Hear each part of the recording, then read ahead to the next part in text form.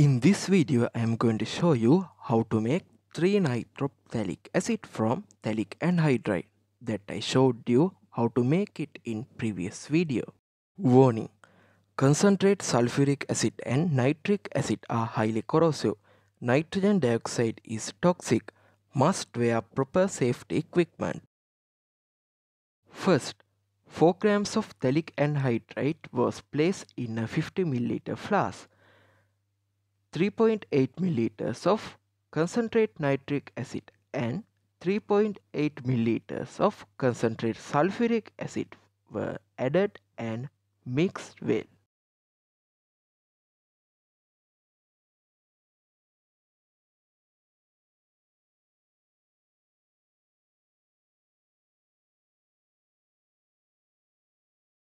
Then the reaction mixture was placed in a hot water bath at 100 Celsius for 2.5 hours.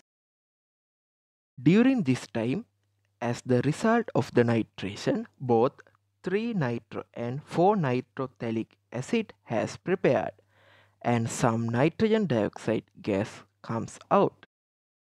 After 2.5 hours, the mixture is allowed to come to the room temperature and dump into 10 milliliters of iced cold distilled water. Next, the solution is kept in a fridge to come to 0 Celsius. In this case, 3-nitro compound was precipitated out. 4-nitro compound has high solubility than 3-nitro compound. Therefore, 4-nitro compound is remain in the solution. Precipitate was filtered and washed with ice cold water. Here is the final result: 1.70 grams of 3-nitrophthalic acid. There is a little yellow color due to the presence of 4-nitro compound.